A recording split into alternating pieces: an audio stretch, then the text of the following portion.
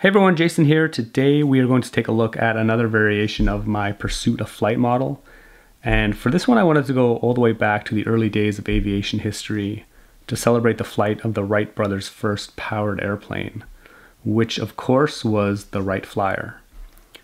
Now in this model I only have one airplane, but I did want to add a little bit more motion, so I decided to make Wilbur jump up and down in his excitement at watching his brother making the first flight. Despite only having one plane, I'm using the exact same base and mechanism as for my original model. I just designed a new top for it to represent the beach where they made the flight. And we have the launch rail here with the wing supports. And instead of having a slot for each airplane, I just have one slot for the supports of the Flyer. And I also have an axle hole running through the top with an axle through it. And at the base of that axle, I have a brick so that the crank of the unused piston acts as a cam on that brick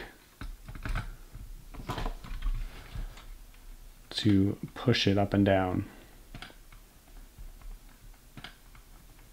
And then we can just put Wilbur on it, and now he can jump up and down. To support the Wright Flyer, I'm actually using much shorter supports than in the original model. I'm using these transparent antennas, and that's because it didn't actually get that far off the ground during this flight. But they still achieve the same side-to-side motion as in the original model.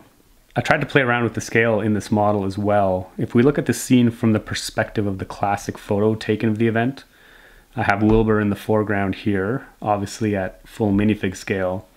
And I thought it would be cool to try and represent the Flyer in the distance by making it at a much smaller scale. The Flyer itself is pretty small. I tried to add as much detail as I could, which can be quite challenging in a model of this size. But I have all of the flight surfaces represented, as well as a small little motor here and the propellers. And I'm even using a string to represent the chain connecting them. I also have a little black lightsaber hilt here to represent Orville lying on the bottom wing. And that is about it for this model. I actually designed it to celebrate passing 9,000 supporters on my Pursuit of Flight project on LEGO Ideas. It is finally getting close to the 10,000 supporter mark, which is what it needs to enter the review process. So if you'd like to see a model like this potentially become a real LEGO Ideas set, I would definitely appreciate it if you headed on over there and added your support. It's really easy to do.